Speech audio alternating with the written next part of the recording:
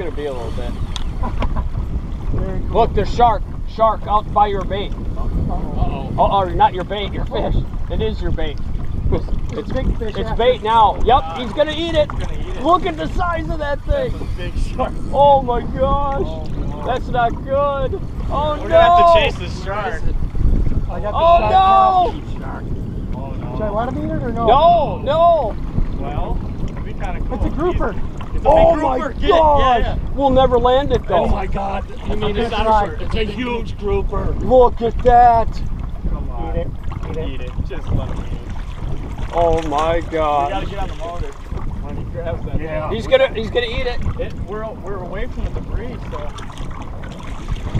Look at that. Oh no. He lost interest. You still see the grouper? No, Oh, okay. not anymore. He's on the boat. Yeah. But still. Oh, he's back on it. He's back on it. Back on it. The grouper's back Yep, on it? Yep. He's chasing it away. Look Oh at god, he's got it. He's got it. He's got it. What do we do? Let's go. Get the motor going. Okay. He has it. So he has it. Oh my god. So he is chasing. It's in his No mouth? way we'll land it on that. It's all right. Let's try. 20 pounds. It's With all right. tiny treble hooks. Whatever. Boom. Here we go. We got a barn door on. We got us a barn door. Barn door. All right, we should hooked probably up. get on. That was cool. Get on the big motor, probably. But I guess they don't probably run like crazy. It's just, oh, snap. Did you get that strike? Yeah. That was Oh, yeah, nuts. sure. That was freaking cool. That was nuts. This ocean's so awesome. Dude, that was 200. I mean, Not even. It was, Yeah. It was like a barrel. It was amazingly fast for such a big fish, though. Yeah. I mean, he was right on that thing.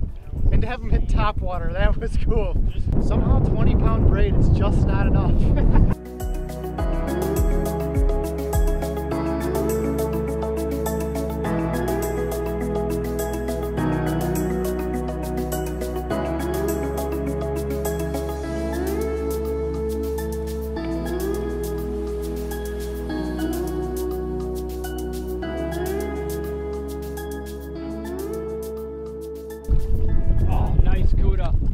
Busted.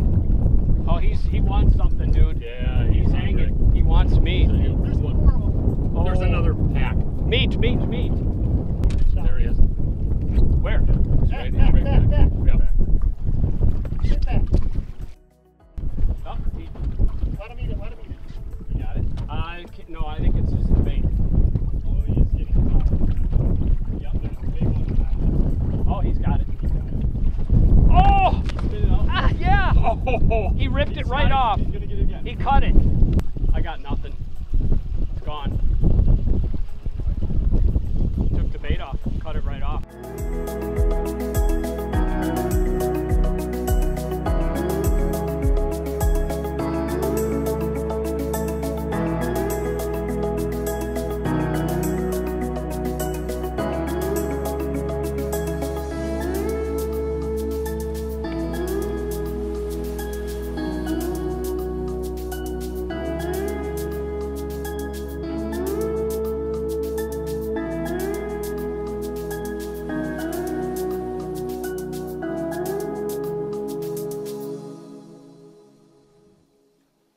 So day 5 in the books. Wow, that was not, no. Yeah, I think we should keep that. Anyways. So day 5 is in the books. Yeah, probably the coolest thing I've ever seen and probably will see for a long time. That was so cool. That just Grouper smashing a mackerel on the top. But I suppose we should probably reverse a little bit and say, how did we get to that point? So we're back at the can. Yeah. I like the can. It's kind of cool a good spot. Doesn't look like much, but there's fish around. There's a lot of fish around.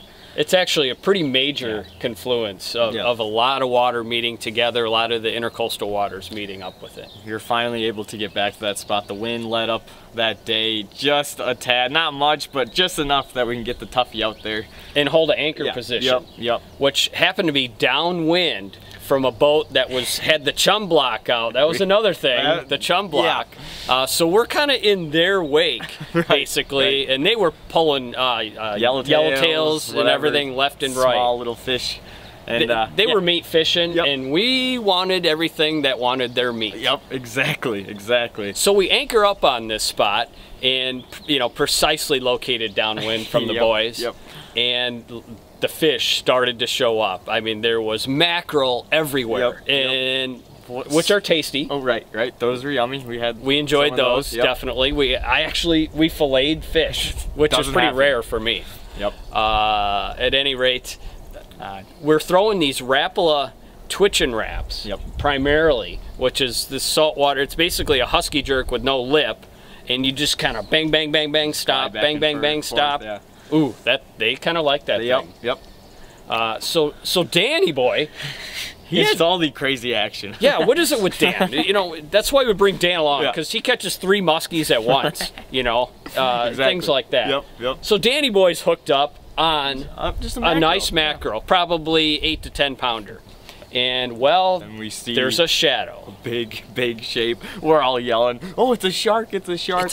No, it's not a shark. No, it's a big smallmouth. That's what that was. Yeah, pretty much. It's the proverbial Volkswagen sitting on the reef on the edge of the drop-off there. So that grouper had one thing on its mind, and it was to get that mackerel in its mouth. And it pretty much, it succeeded. Yeah, in the coolest way possible, smashing that thing right on top. I wish it was a little closer, but hey, we got some pretty cool footage of that thing. But even before that, we got to see it kind of drive by the boat. It was hunting down that mackerel. So we saw it actually fairly close to the boat, and then once the mackerel caught wind of what was happening, he made a beeline and was gone, and that's when crunch time happened. So just amazing footage. Just to see the age-old theory is there's always a bigger fish in the ocean, and sure enough, that was the bigger fish. And that was the first time I had ever seen anything like that. I mean, I've seen muskie grab largemouth bass or panfish or whatever, but how many of you guys have had an experience like this? Comment below. We'd like to hear your stories too.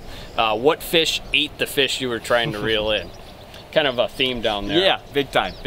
Yeah, so once our buddy, the Volkswagen Beetle, Mr. Giant Smallmouth, once he kind of was happy with his meal of the mackerel, other things started to happen. Well, at that time, the water was actually really clear on that spot. It wasn't so windy, and we were seeing some of the kudos that we were dreaming about forever. We're all around us. We are surrounded. Packs of 45 to 50 inches. Just crazy. Yeah. If we would have just had a half dozen blue runners or whatever. Lights out. Would have been lights out. We were throwing Chaos Poseidons. They wouldn't look at it. No, they wouldn't look at any artificial. It was so frustrating. They had meat on the mind, that's for sure. It just proves you got to have that live bait, especially those clear water conditions. Had at least one blue runner, and that thing got smoked. Yeah, that lasted about 10 seconds. That cuda was literally 8 feet in the air, 7 feet in the air. So cool. Before you even were hooked up with it, it was just... Oh yeah, I didn't even know I had a bite, and there's fish flying next to the boat. It's like, oh wait, I guess we have that on. Not long enough though. Yeah. So then the feeding window was kind of done. The fish kind of dispersed. The tide obviously changed, and then Dan actually didn't feel good. He had a headache or major headache. And he's like, dude, I gotta go back. I just do not feel good right now. So we took him back and headed back, and we're like, okay, well, this is a pretty cool spot where we are. We'll just fish from shore here. Well, we actually got done filleting like a cerro or Spanish mackerel.